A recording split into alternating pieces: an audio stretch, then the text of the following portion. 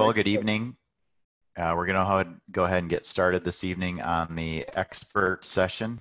I'm Brett Christ. I'm the moderator of this session. This is the proximal femur module. We'll have Keith Mayo, Mark Riley, and Mike Miranda with us this evening as the expert panel. And so these are disclosures. The learning objectives for this module are to list the indications for proximal femoral deformity correction and non-union management, utilize femoral deformity correction techniques to restore extra-articular alignment and address non-union. So that's what we went over in the lecture portion of the module, and we'll kind of summarize those things right now, and then we'll go into cases that will demonstrate those. So the first talk on last Saturday was by Roger Wilbur on femoral neck non-unions, when to address and how. And so his learning objectives were to understand how much correction is appropriate, know who is a candidate and when to perform the surgery, and then be able to transfer your plan into a surgical tactic.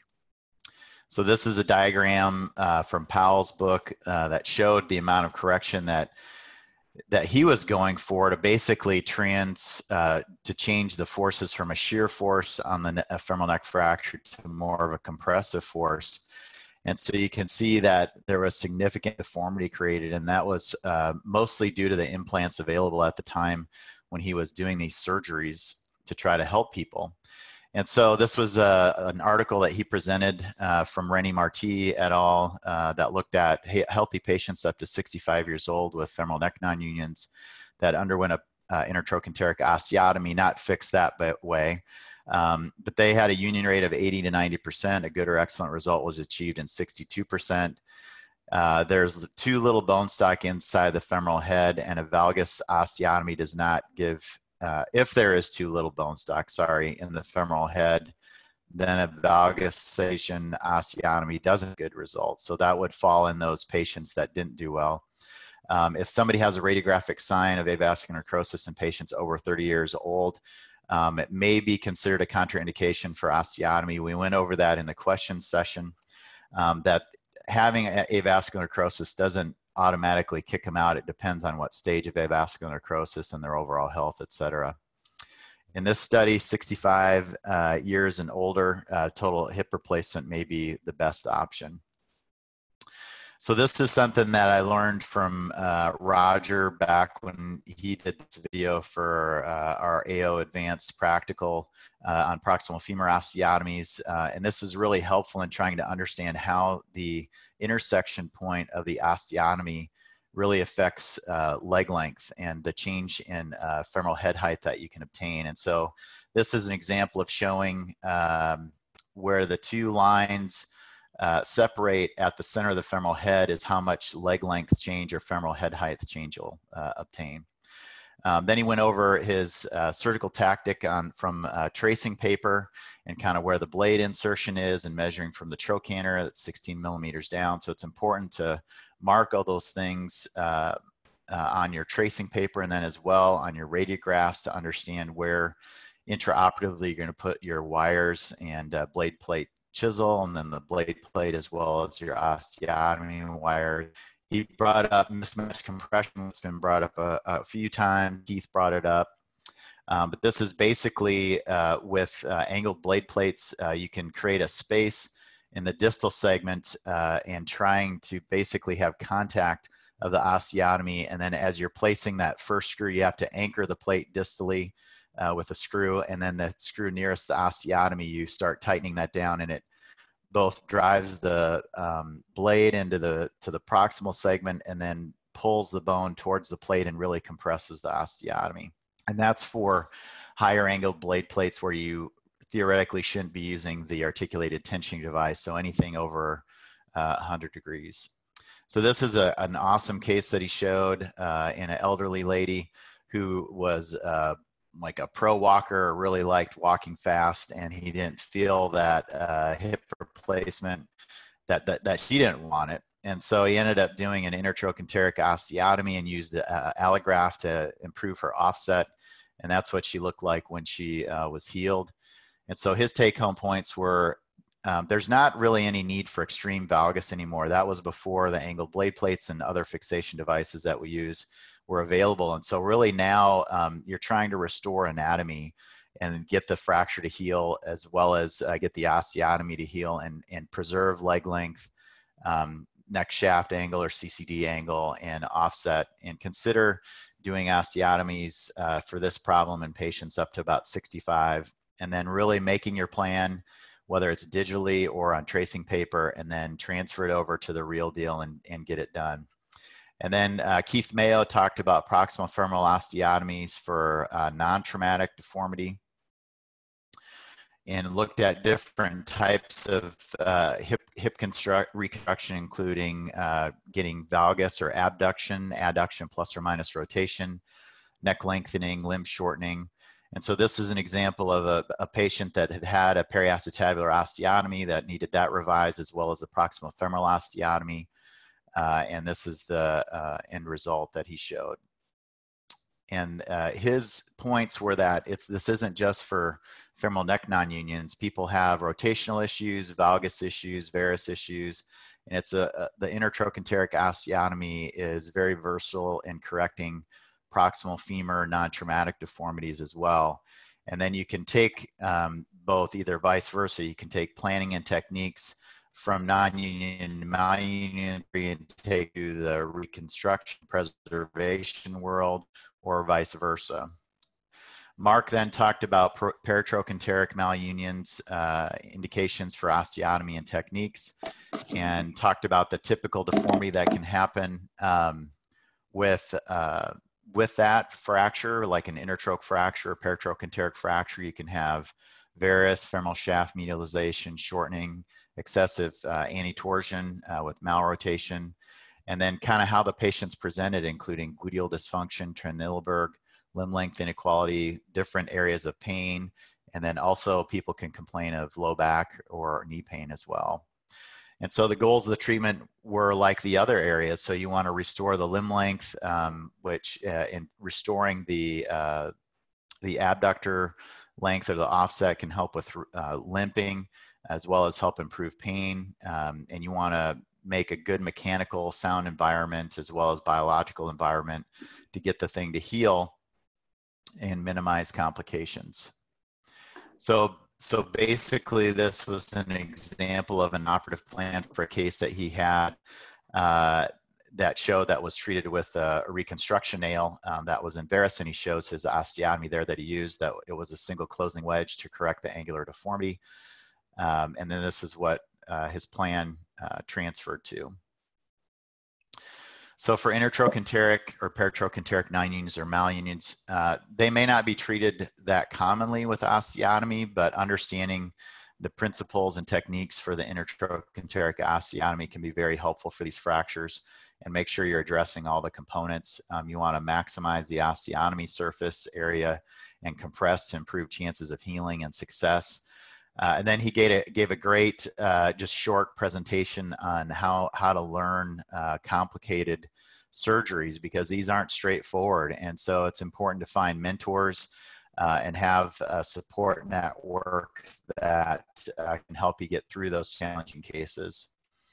The last lecture in that session was by Mike Miranda, who talked about rotational deformity for indications for osteotomy and techniques.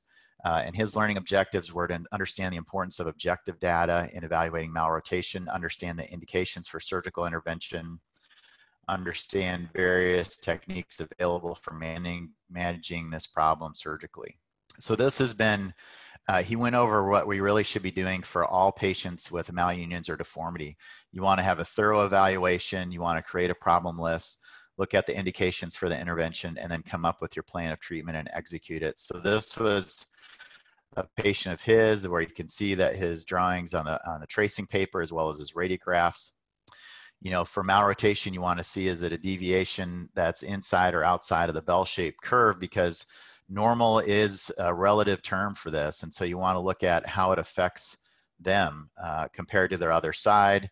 And you can see that both patients laying down have pretty significant change in rotation.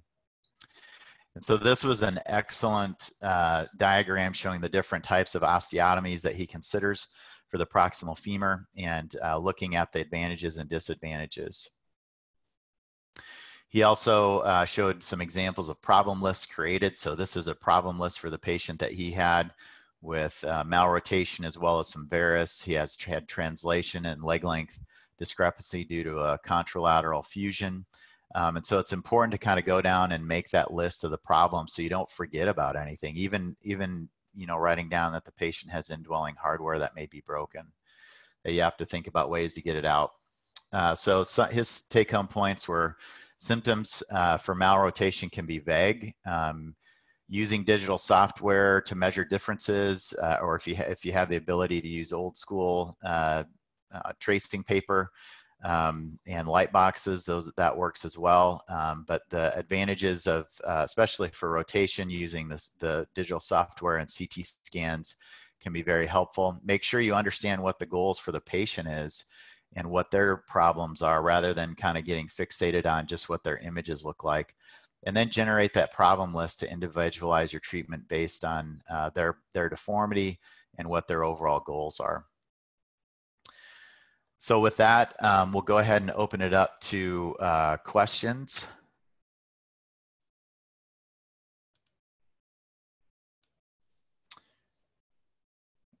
From the participants.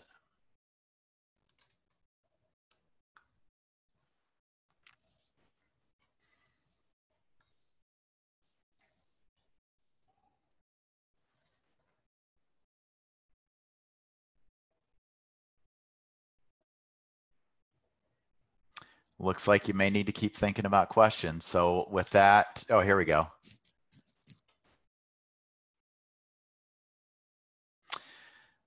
So let's have, so if Mark and Keith and Mike, if you can go ahead and turn on your video and Mike's.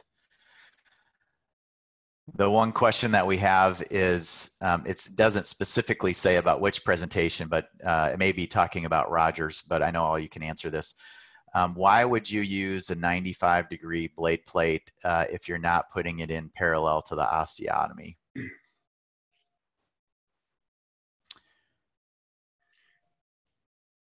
Well, I can answer it. And the simple question for the exercise was because that was the only plate that was available in the lab. So I'm not sure that in reality, most of us would have used a 95-degree plate. The usual reason for using a 95 is because the 100, 110, 120, 130s are all only 4-hole side plates. So that if you have a subtrochanteric component and you're trying to deal with that, then it limits the amount of side plate fixation you've got. So if you're down to proximal correction utilizing one of the higher angle blade plates, we no longer have the ability to get custom side plate, high angled offset plates available. And that's the main reason why you would go to a 95. But the actual reason why it was used in that lab is because, quite frankly, that was the only plate we had available. And then for mismatched compression, do all of you use that in plates that are above 95, or do you try it with 110s? Sorry, I misspoke. So do you use the articulated tensioning device in blade plates higher than 95?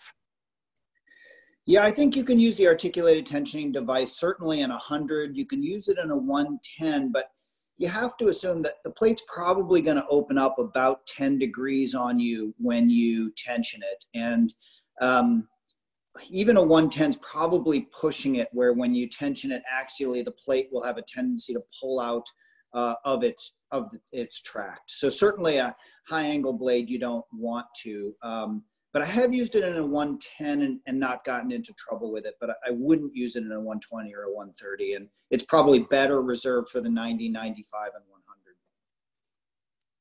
Anybody else? I know, Keith, you feel pretty similar, not using it over or you're using mismatch in anything over 100. Is that right? Yeah, I think the problem is that in young patients with hard bone, you're not really ever going to pull the plate out of the proximal segment. It's just, in fact, in a young patient, unless you've really carefully plate, executed your plan, once the blade goes in, it's not coming out. So,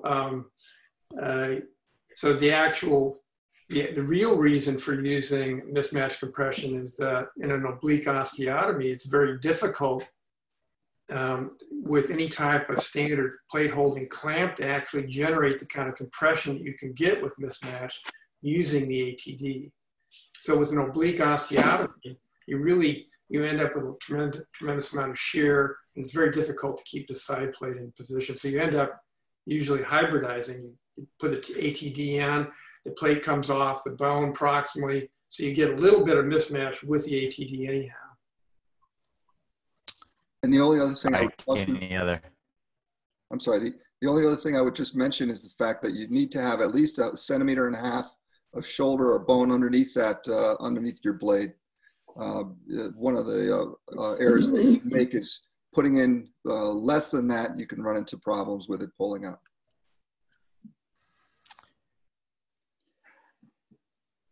That's true. That's true for the articulated tension device as well as the mismatch or offset compression. There are some questions about some stuff about Roger's specific presentation, and we'll show you later as far as how you can go back and watch those videos on YouTube. You touched on it. I think Roger and Keith may have touched on it on Saturday, but there's a question about does doing a proximal femoral osteotomy make a total hip harder, and how do you try to manage that? And maybe just run through the keys that you mentioned as far as to make it easier. Like I'll start with Keith since I know he mentioned it. Sorry. Right, so I think that the goal after the osteotomy is that your proximal femur on the osteotomy side should look like the proximal femur on the other side, assuming it was normal to start with. So you'd want to replicate a normal CCD angle. You want to have no significant shaft offset. And so I have limited experience. Mark probably has more than I do, but I have converted osteotomies to total hips. You have to reestablish a canal usually by drilling and then by very careful broaching. But you can still do it. But the more offset you have, the more difficult it becomes. And I have one case where I had to go back and actually do a secondary osteotomy at the time of the stem placement, and then use a lateral plate for support. So yes, I think the reason why total joint surgeons hate osteotomies is one is I think that historically we've created some really bad deformities for them, and it is just not necessary to get the goal, which is achieving union. Yeah, absolutely. We should be restoring the normal anatomy to the proximal femur, so we actually should be making it easier to do a total hip later in a patient if that's facing that. That as Keith mentioned the scenarios, but essentially if you have the trochanter lined up over the femoral shaft or the piriformis fossa is offset over the shaft of the femur, you can tell you're obviously distorting what should be the normal anatomy of the proximal femur, but clearly you're going to make it harder for an arthroplasty. But done well, an osteotomy should not make it more difficult beyond the obvious anatomic, scarring or previous surgery that it adds, to the later dissection. There's a question about if you have some healing of the femoral neck fracture inferiorly, do you ever consider bone grafting, or do you always do an osteotomy? I find it very difficult to talk about a small amount of incremental healing in a femoral neck fracture and be able to assess that. I can't tell the difference between an immobile non-union after you remove the hardware and something with a small bridge. I don't know how I would look at something and say, oh, that'll be okay to bone graft. So if I really think it is ununited, even if there's the possibility of a bridge somewhere, for me, I'm going to treat that ununited neck with an osteotomy. Mike, what are your thoughts? I agree. I think it's hard to bone graft, and I've had the feeling or the perception that I don't know that I was adequately treating it, and so I feel much better doing an osteotomy and realigning the mechanics. I think it also creates the amount of compression that I want and re-stimulates healing. So it restarts the whole biologic process. And you know, and typically the non-union of the neck, or it's what has gone on to a non-union, even if it has an area of healing, there's some deformity associated with it as well. And so the advantage of the osteotomy is restoring the normal anatomy of the femur in addition to improving the chance for union.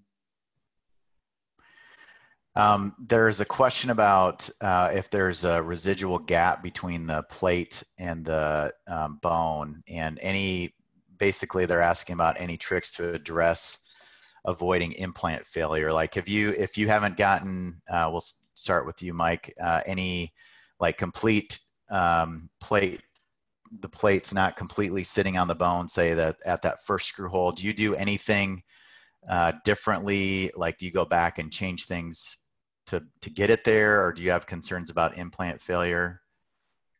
No, I mean, I think the most important thing really is the compression of the two bones. So if you've created offset, I mean, if you've created a mismatch, and as you bring that distal fragment laterally, it compresses. It doesn't really matter if the plate's directly on the bone or not, because right now what's happening is the bone is supporting the plate and actually protecting the plate. So the bone is taking more of the weight. So I don't worry about failure, because now I've got the bone helping out the plate. And so I really think that that's an advantage. Yeah, just like slotting the plate into the bone, leaving it proud from the proximal fragment is a technique that we use in order to be able to create the appropriate offset between the shaft and the proximal fragment that we want. So it may well be that if you encountered that and it was not the way that you planned it, you might have to change the length of the blade to create the offset that you were planning for. But we frequently plan for the situation where the proximal part of the blade is not fully seated. Sorry, it's fully seated, but it's not flush on the proximal fragment. Right. And so what do you typically plan for, just to help them understand? Like, are you trying to go 5 millimeters, leaving it 5 millimeters proud, or what do you use as your guide? Well, you should know from your plan what it's going to look like. And there are times, I mean, if you're looking at extreme abductions, which you usually do for other types of deformity cases, then you may be a centimeter out of bone in order to get the kind of lateralization you want. Now, those are usually not trauma cases, but you should know what your blade length is and how much of the blade you want out. And if in some cases, if you're using a 95 instead of an offset 110 or 120, if you're really worried about being able to medially displace the shaft with a 95, it's very difficult. So you have to cut out the shoulder where the plate seats and make sure you can fully engage it. And then occasionally you'll have to use one or more washers underneath the screws in the proximal part of the plate to maintain medial shaft position. So the strength of the construct, as everybody said, it comes from the tension. There is a modest loss of torsional strength if you don't have direct plate apposition to the lateral cortex. But most of your torsional resistance comes from compression across the osteotomy. All right. Looks like we got either live or I answered a couple, typed them out. So with that, we'll go and move on to the cases. And so this first case, this is a 52-year-old male who 5 months prior sustained a left femoral neck fracture and shaft fracture that was treated with one device. And he was doing okay early on, but he was referred to me because at 5 months, he was still having pain and groin pain that was getting worse. And so this is actually a Scout CT view that he came with that got them both on one view. And these are some plain radiographs showing his hip fracture. So he's got a transcervical femoral neck fracture that at 5 months, I don't know if you could call it a delayed union, but that's what I chose for both of them. You can see that at least on the distal aspect of the lateral view, you can see that he has some callus formation on his femoral shaft that's bridging at least anteriorly. And then this is a more AP view of the shaft component. So maybe some bridging laterally. He definitely has some callus formation, but it's not completely bridged. I'm not sure the medial side's bridged, or bridging, I should say. And this is just trying to show what his rotation is like just with 2 films from the plain films anyway, or his rotation profile. So he had this CT scan that he came with.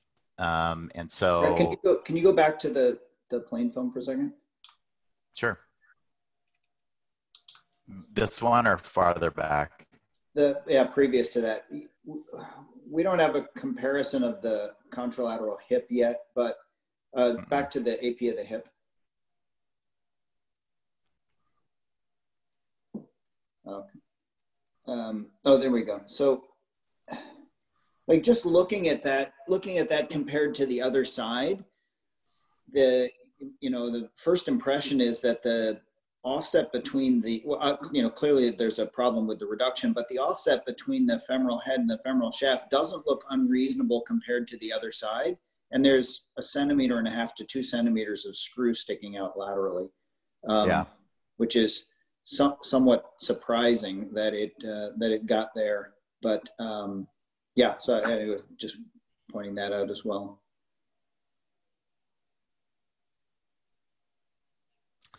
So this is CT scanned proximal and distal cuts showing the difference in rotation. And so, like we learned from Mitch's talk, we can either rotate the image, or we can, if they're going in different directions, they're additive. So he has 38 degrees of anti-torsion roughly on that side. And you can see he has a little disuse osteopenia in his distal femur. And you can see his femoral neck reduction. It's translated posteriorly, as you can see there on the proximal cut. What's his torsion on the other opposite side, and what's his rotation? Yeah, so he didn't have, he already had the CT scan, so I don't have a rotational profile of the right side. And his rotation on this side was 10 degrees of internal and 30 degrees of external, supine. What was it on the other side? He had 20 degrees of internal and 30 degrees of external on the right side.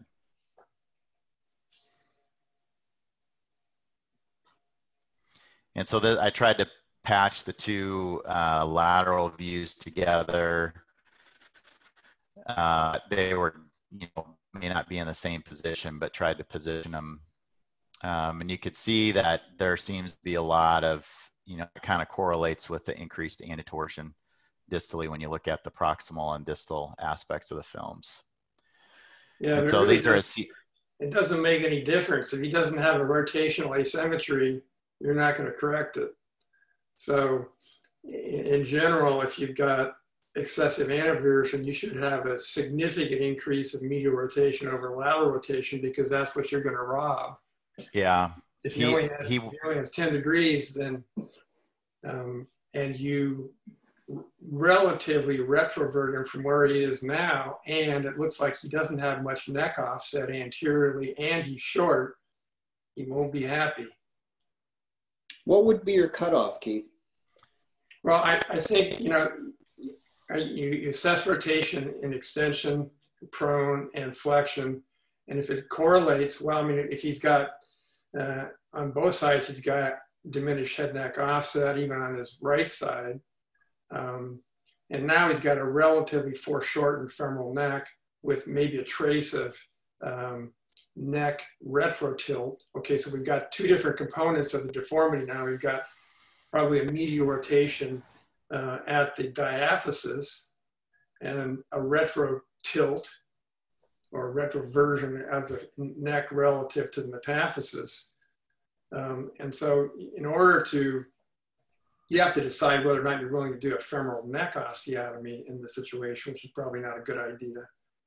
Or you may have to just accept the fact with his neck deformity, with his rotational profile being what it is, that you don't have the clinical rotational asymmetry you need to do a derotation, and then you're just going to address the neck by itself and leave him where he is rotationally. I guess what I was saying is in this situation, looking at the difference between, you know, your hip extension and hip flexion rotational profiles, is there a threshold where you feel like you're going to correct both the torsional deformity at the neck and the torsional deformity at the femur, or ignore one? Yeah, no, in this setting, I think I would always rely on the examined flexion, because that's what his problem is going to be. So if you flex him to 90 degrees, and unless he has a major increase in medial rotation over lateral rotation, and you derotate him, he's not going to be happy with you, because you're basically he was really painful with attempted range of motion on the left side, to the where he didn't really want to get on his stomach to do it. So I was kind of relying more on his imaging than his like true clinical exam, because he was limited. He was painful in extension when you tried to rotate his hip.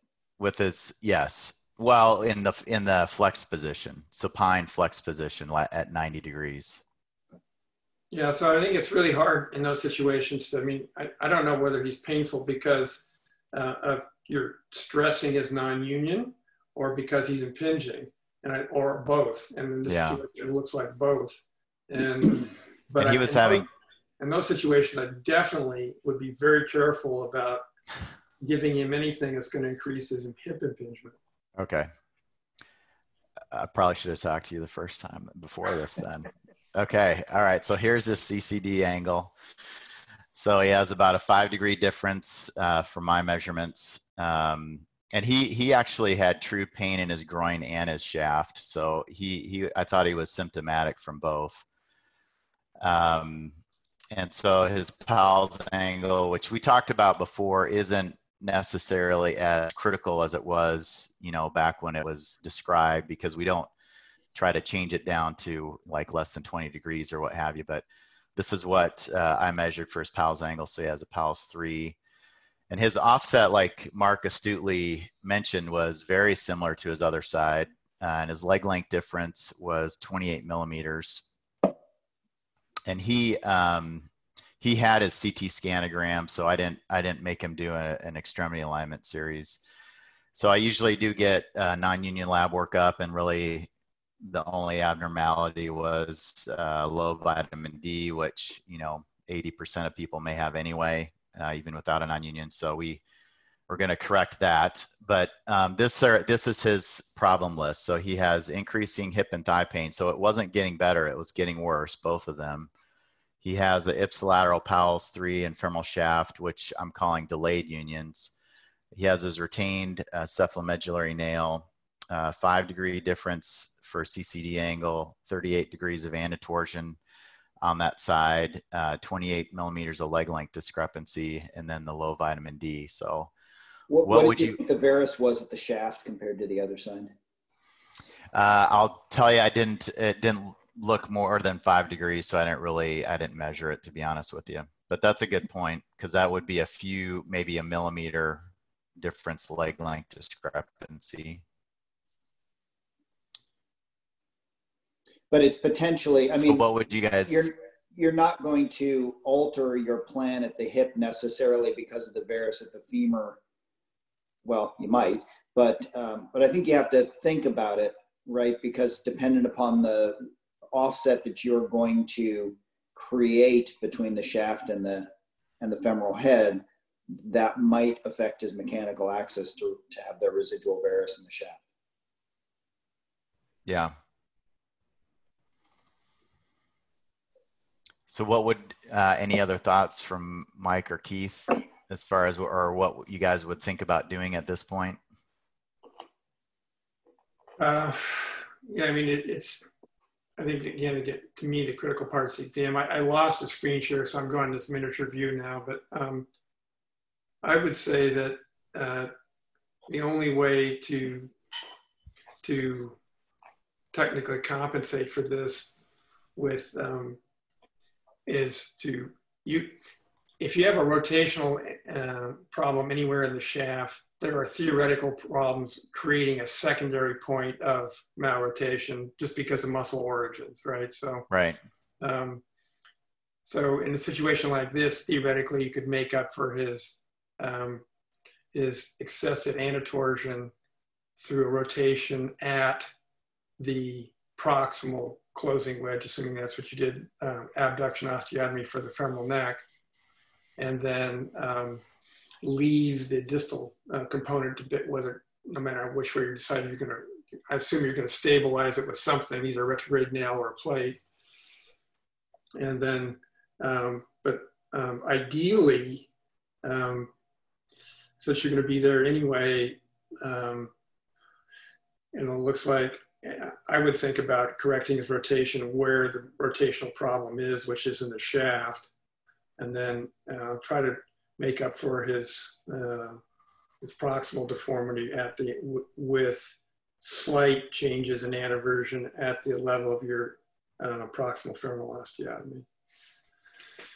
I agree with you, Keith. I think one of the concerns that I would have is that the farther proximal you go with regard to your thoughts on changing the rotation, the anatomic and mechanical axes become more disparate, as opposed to distally where they're much more aligned. So doing the derotation distally, I think, would help as far as maintain the normal mechanical alignment as well. So that's the other thought that I would have. Yeah, I would vote for doing the rotation at the diaphysis, and I would also vote for not doing it now. I think I would let the diaphysis finish healing in this position, treat his hip, not attempt to create a new rotational deformity, and then if his hip, if and when his hip is healed, reassess the degree to which he's bothered by his rotation. I mean, obviously tell him ahead of time that it's a staged plan. But I think that complicates things more than I would want to try and so take Mark, time. You're saying you would do August producing intertroch osteotomy and stop there. Yeah, if I had a gross non-union of the femoral shaft, I would probably change that. But if I've got a uniting femoral shaft fracture that's malrotated, I think I would leave it be, let it heal, treat the hip with a valgus intertrochanteric osteotomy, and then reassess where he's at when we're done. I don't know. I mean, I think that you're going to have to take out the nail anyway. I just wonder what his stability would be distally. So you either have to address that with a longer plate and therefore use a 95-degree blade plate, or even you use a short osteotomy plate proximally and then do a retrograde nail distally. And so those are the things that you'd have to contend with. And so as a result, I think I would probably opt for doing the osteotomy proximally and then evaluating things distally, being prepared to do a derotation osteotomy through the distal diaphysis with fixation using a retrograde nail. Yeah, okay. I'm with Mark. I think his anteversion is protective at this point. So he's got a mild varus, which is in part rotational. We already talked about that. But his excessive anatorsion, unless it's a huge problem with his gait, if he's in-toeing and tripping over himself, then that's a problem. But his excessive anatorsion is actually protecting his hip. And so right, there's certainly some. I go ahead and get it to do the abduction osteotomy, let it heal. I personally don't like retrograde nails. I just pull a nail, do a minimally invasive compression plate, and then see how it sorted out. And you can always come back and do diaphyseal derotation later.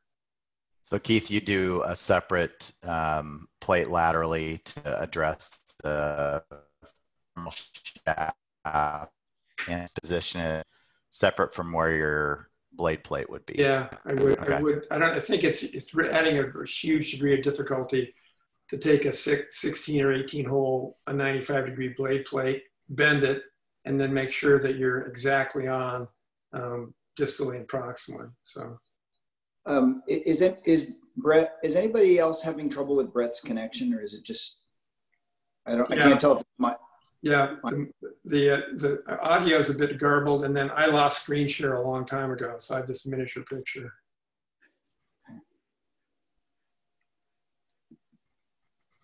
So I apologize.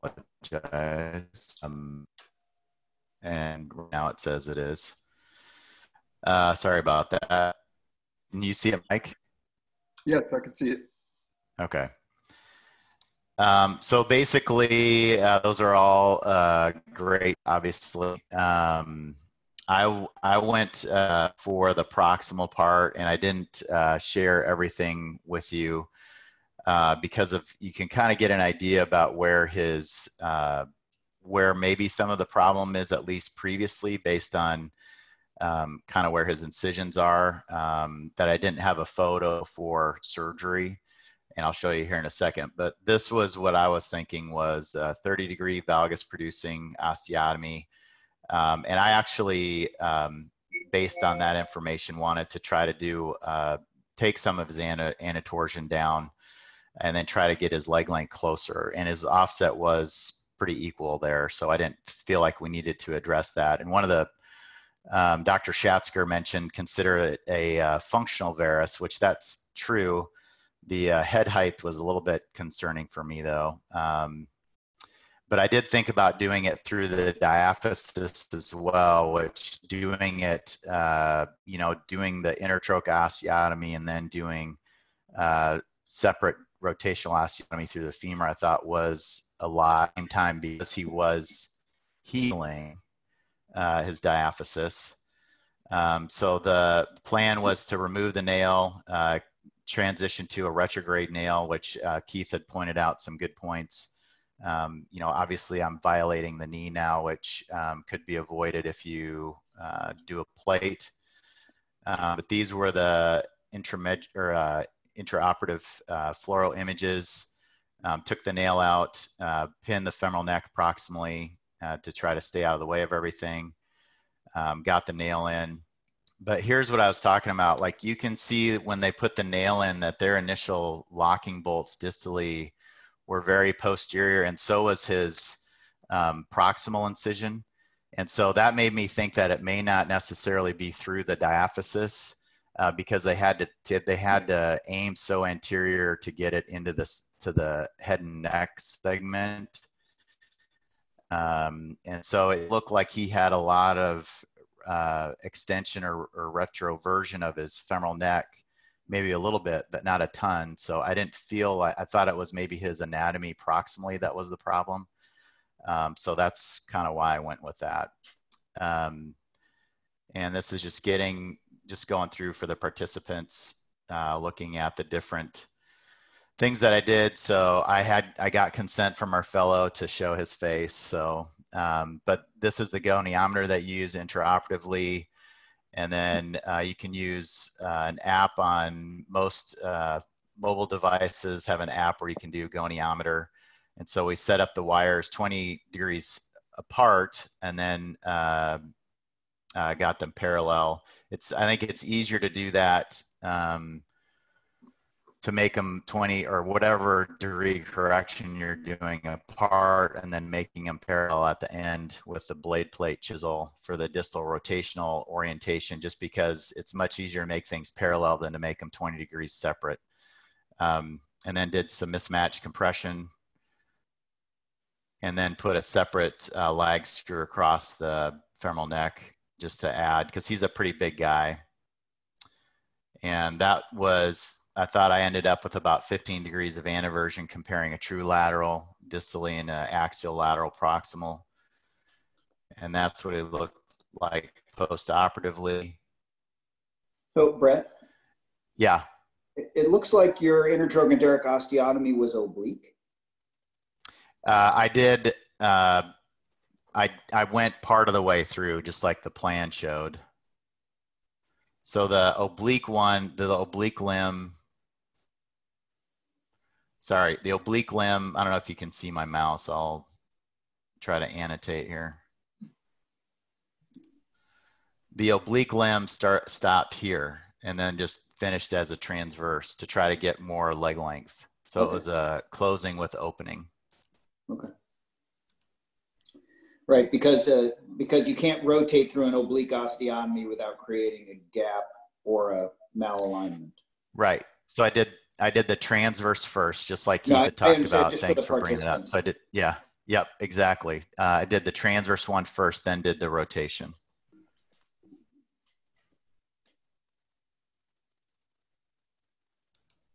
Nice. Sorry, my screen froze too because I had the annotate tool up. And so I did get higher than his other side as far as the CCD angle. So he was at 138. I haven't been able to get an extremity alignment series yet, but thanks to Raul's hip center tools, I was able to get maybe a more accurate way of doing the CCD angle to make sure I was centered. And so for that one,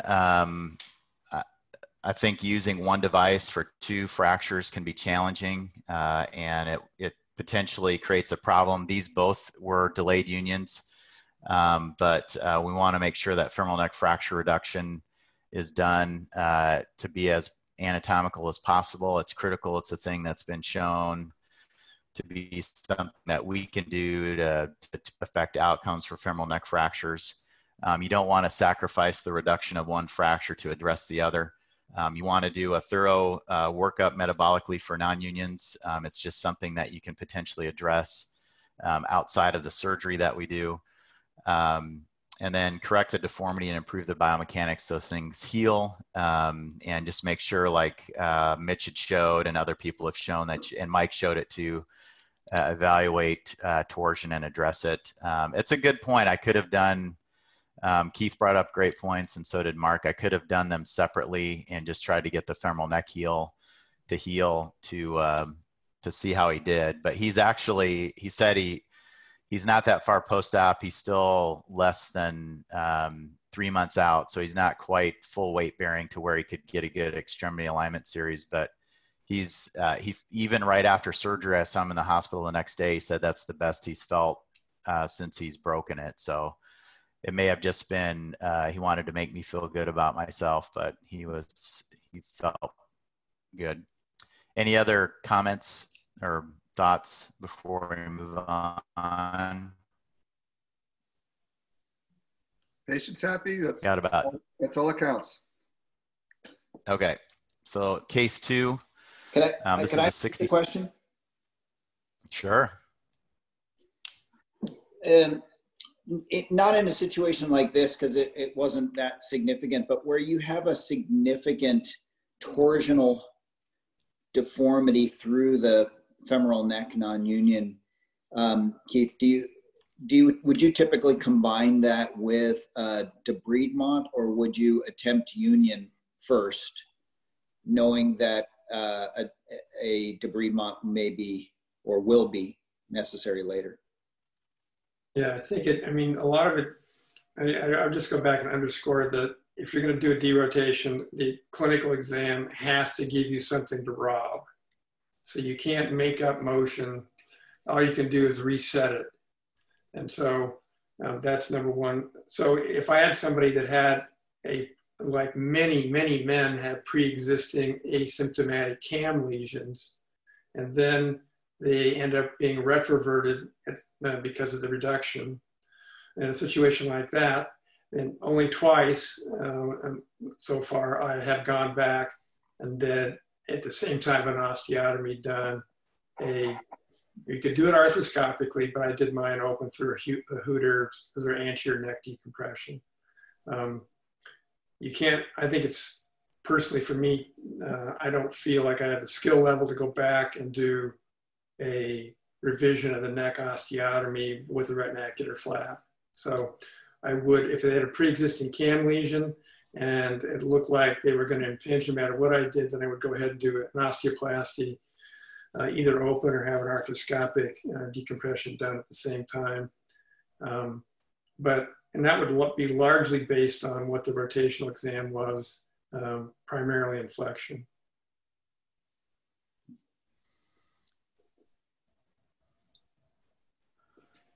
All right, we'll get through this case and then we'll do the summary. So this is a 67-year-old ground level fall, had a left paratrochanteric femur fracture fixed by one of my partners, not who most of you think. He has diabetes mellitus.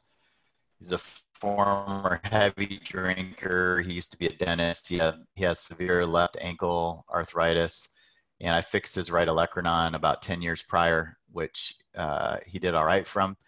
He was starting to have some bilateral lower extremity giving way and balance issues. And so the neurology folks were working him up for cerebellar ataxia or early Parkinson's. And this is the best kind of view that I had of a CT scan he got sent to me with. And this was, I couldn't get the intra-op and post-operative x-rays because they were at an outside facility and they didn't get loaded up to our system. But this is what he looks like when he sees me about 4 months after. Actually, he got this before he saw me. So this is 4 months. They were worried about progressive collapse, obviously, and falling into varus.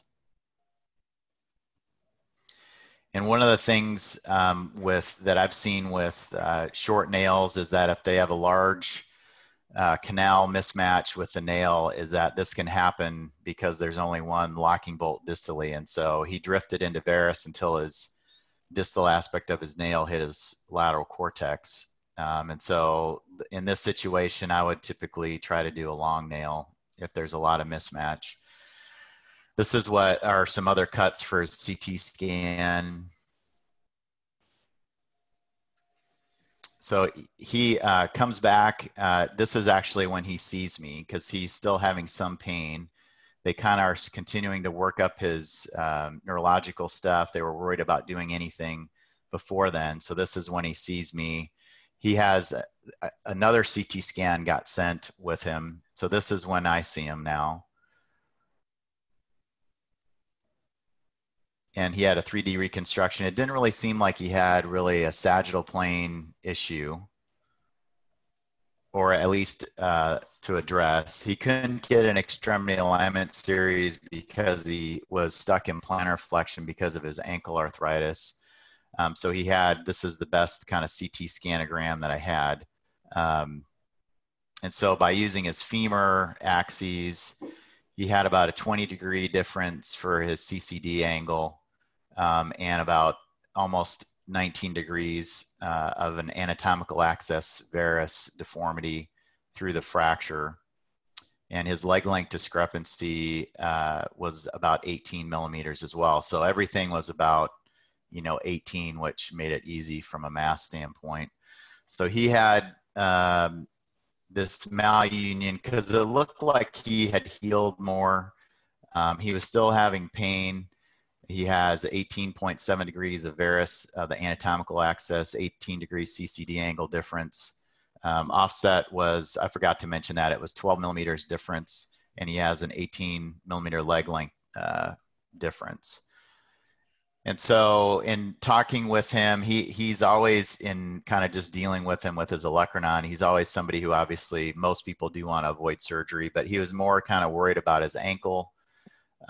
His pain was improving. He still was working on the neuro stuff, although they were down the pathway more. He hadn't seen anybody for his bone health, so we were getting him in to get evaluated for that. And he was going to come back in a couple months to see how he was doing. So within that time, about a month later, he falls and breaks his right hip, which you can see as a comminuted femoral neck fracture. One of my other partners did a hemiarthroplasty. 3 months later, has another ground level fall. And this is when he comes back to me because he has a pelvis fracture now. He has a minimally displaced LC1. And he did see bone health and he got started on some medications. It wasn't, he got started on Fosamax. But this is what a CT scan of his femur looks like because they did get a CT scan of his pelvis. And so these are the reconstruction views of his intertroch, paratroch. His ankle issues done or still No, bothering? still bothering him. He can get around in Crocs basically. And sorry, the ankle's on this side? Ipsilateral, yeah. So he's basically had no change in his parameters. This is about a month after. He's not having any groin pain. It's all pain over not over his helical blade, but kind of right in his proximal femur. And it may have been that he kind of stirred things up with his fall, but he's just kind of tired of dealing with his hip now. So what would these are his differences as far as I know I went through a bunch of stuff with his other injuries, but this is what I measured as far as his distance. So 18 degrees, CCD what did angle you think difference. was the source of the new pain, Brett? It was kind of, it had gotten better for a while. It was the same spot that it was painful before over his hip fracture. But now even his groin pain, he had right after his pelvis fracture, he didn't really have posterior pain. It was all groin pain from his rami fractures. And that pain had actually gone away when he saw me a month later. And so it was all based on his intertrochanteric area and not over his helical blade. It wasn't like he had trochanteric bursitis type pain. It was a deep ache, and he had pain with motion or not his groin.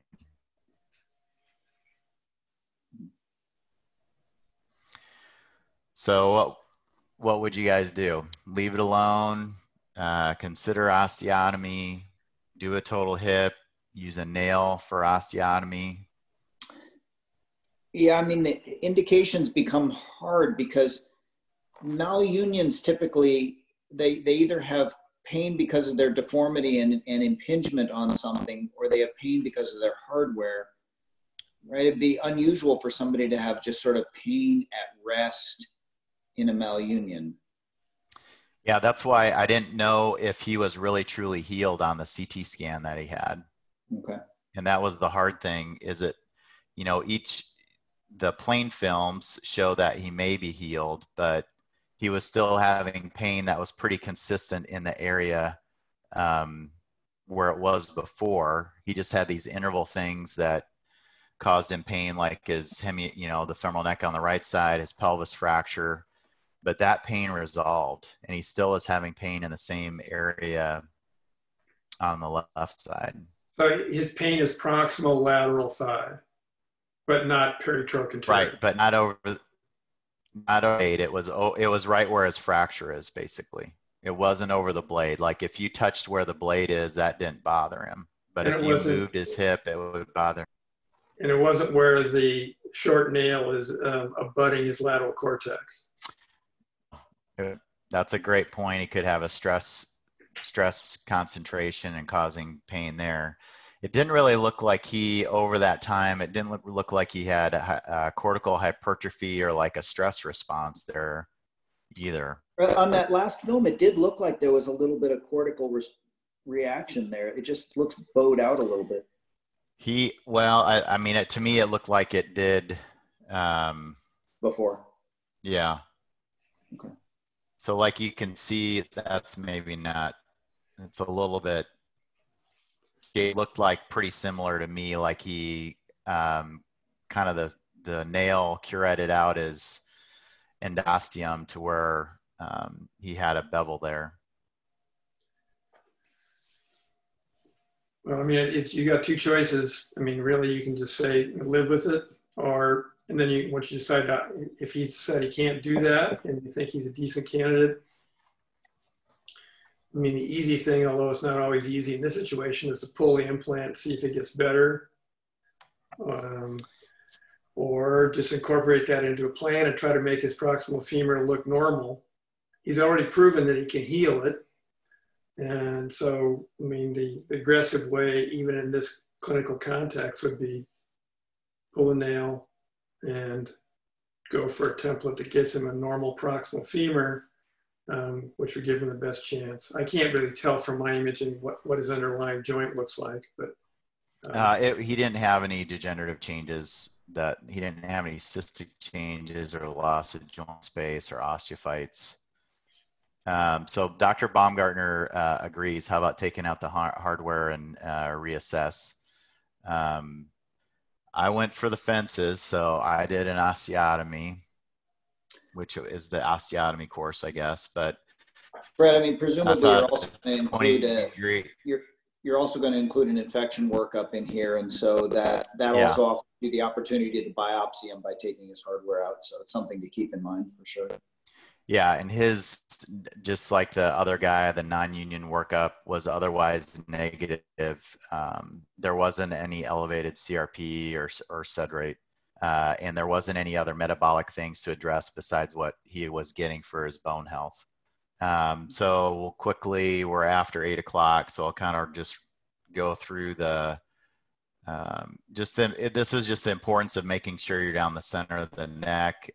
There's a 30-degree angle that if you start too posterior, you're going to go in, out, in, which is bad. And this one was a 20-degree all the way across. I didn't address any rotational issues. It was just a single plane. You can see the wedge there. And then did mismatch compression and lined up his lateral cortex. And like other people have said, I mean, it didn't bother me that screw's working in the proximal segment, it's bending, but he had good compression of his osteotomy, even though he had not the best bone quality. And I still don't understand how they got some of the x-rays that they got. But one of the points that Sirkin made is, do you ever check with a total hip template to see if you could do a total hip if you need to? And his canal lines up well. That's a template for a on-growth stem. But that's where he looks like 13 months post-op, and he ended up healing it, which I was concerned that he would potentially have failure just because of his bone quality. But like most even osteoporotic patients, his diaphyseal components of his screws or subtroch screws were really good. And this is what he looked like. It's not really fair to compare his hemi, but he got to about 127 degrees. So, and part of that, like Keith had mentioned, maybe it's a little bit hard to get his rotation right for his AP pelvis because his troch is off from his fracture. But back to your set's not bad. And he has a 4 millimeter difference of that. His leg lengths, I thought, looked similar as far as what's coming from his femur. Because then he ended up getting his ankle arthroplasty a year after I did that surgery. And then he didn't ever come back. Was his pain better, Brett? Yeah. Yeah, he was really happy afterwards. Good. I wouldn't have shown it if it crapped out, and he hated it. Okay, let me ask a question. In a situation with a contralateral arthroplasty, where you're trying to achieve length, are you willing to over lengthen somebody to match their arthroplasty, or are we only willing to set their anatomy back to its relative normal with the proximal femoral osteotomy?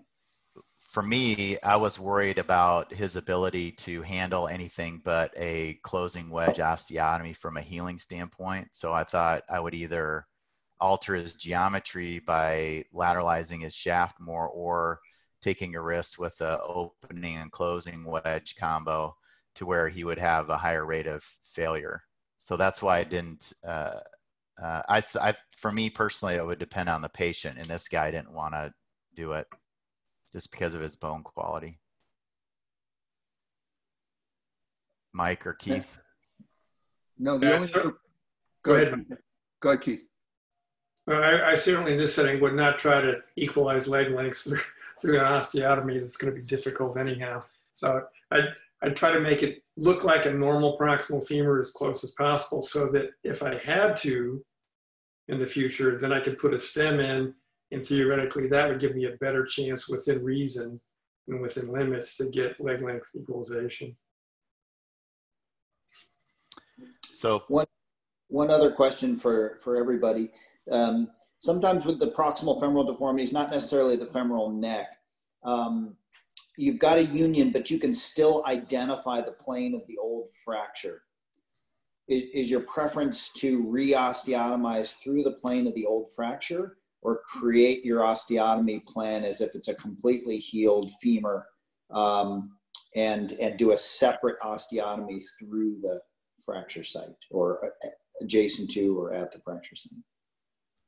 I think it's helpful if you go back through the deformity. Otherwise, you don't want to create another deformity and create a Z or just augment your deformity. So I think that if you can, I go through the fracture site. Having said that, I'll also consider going through in those situations where there's a blade or like a TFN or a lateral screw, trying to incorporate the osteotomy. So take out that bone, because that's a pretty big hole, and use that site for the osteotomy if I can. how about you, Keith? Yeah, I mean, I think it's always conceptually better to try to use your previous deformity and correct it. It's not always possible. And certainly in younger patients, you certainly don't want to end up with a compensatory deformity, which is going to be a lifelong disability. But in situations like this, sometimes you have to mitigate, what you want to be the best possible looking femur with what you think the patient can actually deal with and heal. So, but in general, I think Mike's absolutely correct that you go where the deformity is. So with that, we'll kind of finish up, list the take-home points for the module, or list the indications for proximal femoral deformity correction and non-union management, and utilize deformity correction technique to restore the extra-articular anatomy. Basically, the way you can get to the YouTube channel, I'm going to have Mike show you here right before we close how to get there. But all of the previous sessions are available on YouTube. And then also now it's a little bit different, but if you go to the AONA webpage and go to the Learn More for the Osteotomy Weekly, when that comes up on the banner page, it'll actually take you to this registration and link page. And so the previous sessions are available with YouTube links that are there, embedded in there. And then if the session is upcoming, it allows you to register. The only caveat would be if you try to look at the YouTube link on Sunday or Monday, it may not take you to that page on YouTube. So if you're doing that for that same week session, I would just wait until Tuesday probably to be safe. So Saturday, this Saturday, we're going to talk about proximal femur cases. We're going to have everybody get broken up into breakout rooms, and we're going to work through proximal femur cases with them. So there'll be 2 faculty members per group. And so we're going to try to divide you guys up so you can interact with faculty and work through those cases. And we're going to try to do it like we do at live events. So like we've said before, be patient. Like I had some audio or visual issues. It's going to happen. This is the first time that we're doing this with potentially over 200 people. So be patient. If you get kicked off, jump back on, and we'll try to address all those glitches and get you where you need to be. So with that, I'll send it over to Mike to share a screen to show you how to get to YouTube. Unshare yours, Brett.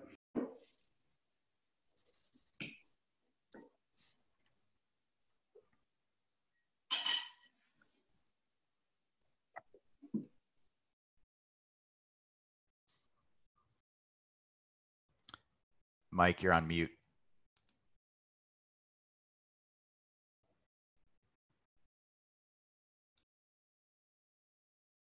Sorry about that. Here we are on YouTube. The easiest way that I've found to do it, we don't have enough visitors yet at our trauma web pages, is I just type here AO North America. And this will bring you to the AO North America YouTube channel. But we really want to be on the AO Trauma YouTube web channel. And so there's two ways to get there. One is you can go on channels. The other way is to go here on the right where it says AO Trauma North America. So that's our channel. So I'm asking everybody to make sure they subscribe. I just went there to AO North America. You can see I'm subscribed to the North America as well as to the AO North America, the AO Trauma North America. You will not have these blue things. This is allowing me to do things. Currently, we're right on the home screen. You can see osteotomy course because I'm continually updating. If it's not there, then just go to playlists. And currently it's up here on the left and you can look for osteotomy course and you can do view playlist. And what we have here, we currently have all the weeks of the osteotomy course. We even have the experts and they're the full amount of time. We've gone to also breaking down the live sessions from Saturday to the component lecturers. So you can see here's week 3 and here is Roger's, Mike's, Keith's, and Mark Riley's individual lectures, as well as the full lecture for the hour and 41 minutes. So we'll keep this updated so that you can continue to have a complete video place to go back and review some of this complicated material. Thanks.